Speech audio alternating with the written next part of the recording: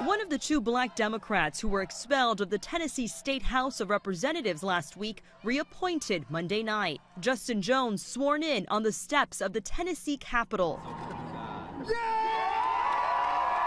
The GOP expelled two lawmakers, Justin Jones and Justin Pearson, who protested for more gun control, using bullhorns after their mics were turned off in the wake of a deadly Nashville elementary school shooting that killed 6 people, including 3 children. Voters in District 52 elected Justin Jones to be their voice at the State House, and that voice was taken away this past week. So let's give them their voice back.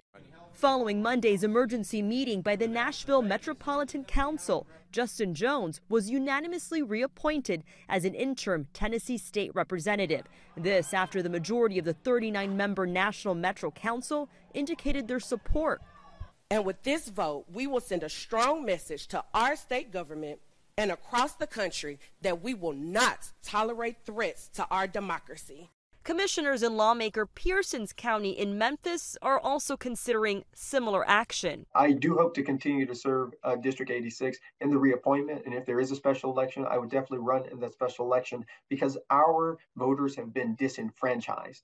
Over the weekend, Tennessee Republican House members defending their removal. They disrupted the function, started mobilizing and shouting and creating chaos within the House of Representatives to the point that business could not be conducted.